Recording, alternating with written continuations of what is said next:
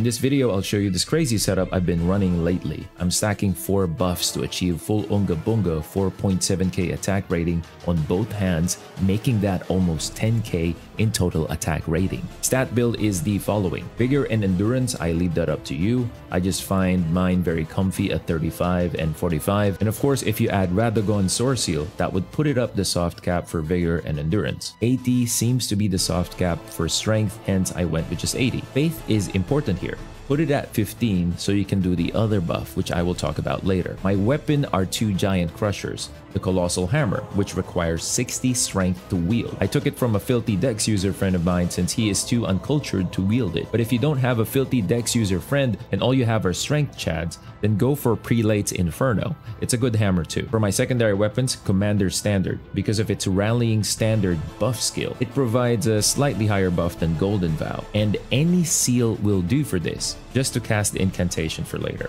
For armor choice, Raptor's Black Feathers for increasing your jump attack damage. For talisman, Jar, because come on, you're carrying 2 big ass hammers, you don't want to break your knees. Sword Seal of Radagon for additional stats. Claw Talisman for increasing our jump attack even further, and yes, it does stack with Raptor. Ritual Sword Talisman for a slight bump in our damage when full HP. Ash of War, of course, Royal Knight's Resolve. This can be found in the Volcano Manor. There's a secret passage there. You need to duplicate these things so you have them both on your right and left hand, and don't forget to put them on heavy. For some weird reason, going plus 25 on these hammers make it weaker, so I'm stuck with 24. Spells. Flame grant me strength. This is located just outside Fort Gael.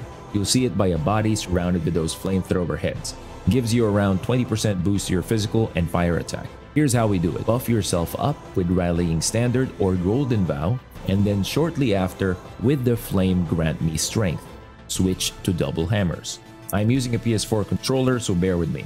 I hold triangle and press L1 to two-hand my left hand and apply Knight's Resolve. And then I hold triangle and L1 again to dual wield and then apply Knight's Resolve on my right hand. That's simple. Over 4,000 attack rating on your left and right hand. But you have to land them on the enemy in the next 8 seconds. Of course, damage would vary per enemy since they have their own resistances, and sometimes both hammers won't actually hit the enemy.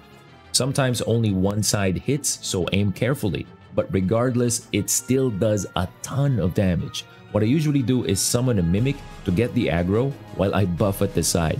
Your friends might go around saying fight it like a real man without summons. Well, of course you can. It's doable. I'm just presenting another option. The approach might not be a real man, but the damage that's gonna come, it's a god level damage. Knight's Resolve is broken, so broken that even if I'm using the Sacred Relic Sword plus 4 that scales so bad with my strength, it lets me farm this spot with ease because it technically makes my skill deal double damage. Amazing, right?